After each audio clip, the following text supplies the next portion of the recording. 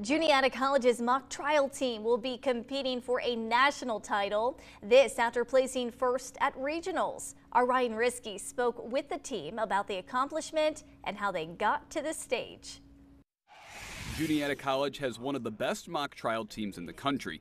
After finishing first at regionals ahead of Yale, they are now off to compete for a national title. Across the country, every team is working on the same case at each competition. The one this season is a pilot who crashed a plane into a mountain and killed the passenger.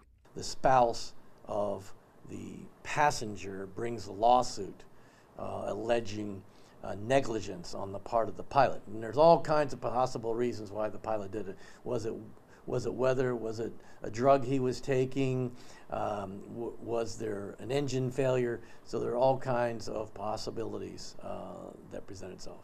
After each competition, new information, witnesses, and changes are presented to provide many new theories for the mock trial teams as they prepare for their next trial. This year's case has had a plaintiff bias, which means the plaintiff has won more rounds, so they have steadily increased the factual strength of the defense.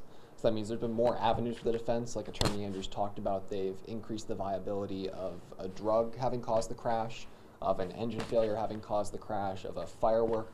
At the trials, there are 2 sessions, one for each team to be on the plaintiff's side and the other to be on the defendant's side, which makes preparation more difficult. Sometimes I will record my closing arguments on my phone and play them while I sleep. I mean, it gets to that point where you really got to find just however you can to memorize this case, because you're looking at around 200 pages of material, and a lot of times you can't know it all. You really can't know every single line of every single statement. What you need to do is outwork the other person. It's a whole lot of, late night readings about the affidavits, all these witnesses, the exhibits you're going through, and it's a lot of preparation for public speaking as well, giving those opening speeches, being able to stand before the judges and give a direct examination or cross of a witness where you have to think on your feet.